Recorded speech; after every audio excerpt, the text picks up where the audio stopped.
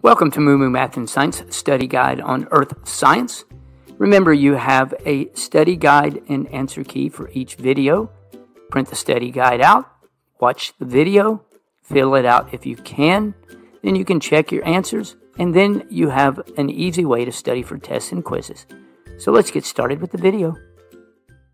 Our weather is constantly changing. You may have thunderstorms and rain one day, and then later in the week, sunny, clear skies, followed by cloudy light rain or even snow. Much of this weather occurs along the boundary of different air masses, which we call fronts. Welcome to MooMooMath and Science and a weather front chart. In this video, I will go through a simple chart and go over major points of fronts. Up first is a cold front. Here's the symbol. Notice it contains blue triangles. The air masses involved are cold air mass meets a warm air mass. The warm air mass is less dense than the cold air mass and rises quickly. The weather along a cold air mass may involve thunderstorms and possibly severe weather. As the front passes, you will see colder, more dry air and fair to clear skies. Next is a warm front, and here's the symbol. A warm front occurs when a warm mass of air will slowly rise above cooler or cold air. The weather along a warm front is generally cloudy weather and rain.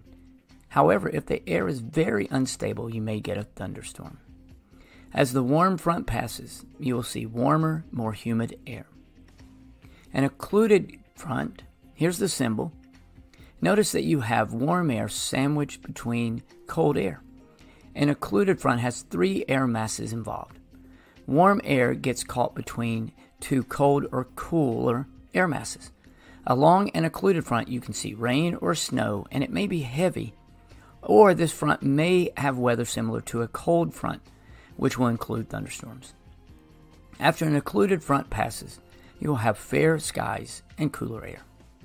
A stationary front, and here's the symbol, and a stationary front occurs when you have cold air mass and a warm air mass of equal density, and they collide, but because of the equal density, they remain stationary. A stationary front may bring several days of rain or snow. Depending on the wind direction, you may get warm or cooler air as the front passes and fair skies. Thanks for watching, and MooMooMath uploads a new math and science video every day. Please subscribe and share.